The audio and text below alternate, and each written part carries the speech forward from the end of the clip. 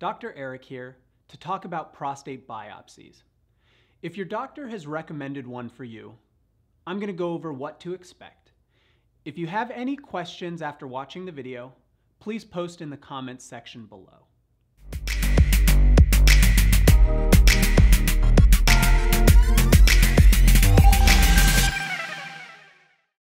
The first thing that I have to point out in this video is that every urologist's routine when it comes to prostate biopsy may be slightly different.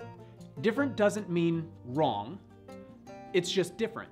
Most of the information I'm going to present here is based on how I personally perform a prostate biopsy.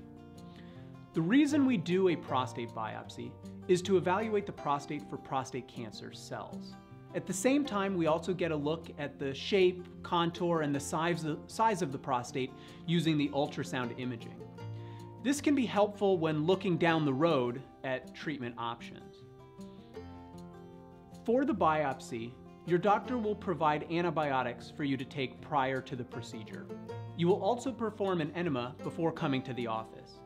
You will be instructed to stop all blood-thinning medications prior to the procedure as well. Typically, there's no need for fasting prior to the procedure. Once in the exam room, you'll undress from the waist down and lie down on the exam table on your side, facing away from the doctor. Your bottom will hang off the side of the table and you'll bring your knees up toward your chest. Basically, you'll be in the fetal position for the procedure. In my office, the procedure can be done with nitrous oxide medication to make you more comfortable. This is laughing gas at a low dose that you control yourself to make it more comfortable. It doesn't knock you out, it just takes the edge off. The doctor will then perform a rectal exam and then insert the ultrasound probe into your anus. This will make you feel full, like you need to poop, which is a totally normal sensation during the procedure. This can be painful for men with hemorrhoids, but otherwise, this part is completely painless. The next step is the numbing portion. This step is done to numb the prostate. We do this by injecting a numbing medication, such as Marcaine, around the nerves of the prostate. During this portion, you'll feel a poke, some burning, and some pressure from the injection. This is similar to what you would experience with a dentist when they work on your teeth. Once that part is done, the rest is typically pain-free. Next, the doctor will take some pictures and some measurements of the prostate using the ultrasound imaging. And at that time, we'll look for any suspicious areas of the prostate as well that might require special attention. The biopsies are then done in specific areas of the prostate, as well as any of those areas that looked abnormal on the ultrasound. Each time a biopsy is taken, you'll hear a loud clicking noise of the biopsy device. You shouldn't feel any pain at that time, but you may feel some pressure.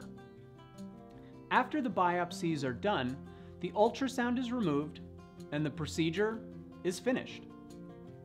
You should expect after the procedure to see some blood in the urine, some blood in the stool, and some blood in the semen, typically for a couple of days, although that can last up to a couple of weeks, and that's normal.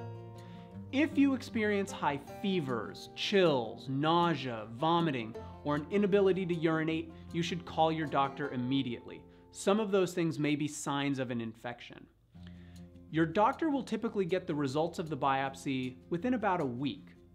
There should be no lasting side effects from the procedure. This procedure does not cause impotence or problems with erections. It does not spread cancer, and it does not cause cancer either. I hope this information has been useful to you and that it helps you to prepare for your prostate biopsy, and hopefully take some of the pressure off of you since you know what to expect. You can always make an appointment with me through my website on the screen and in the description below. And as always, if you found this video helpful, please comment and subscribe below.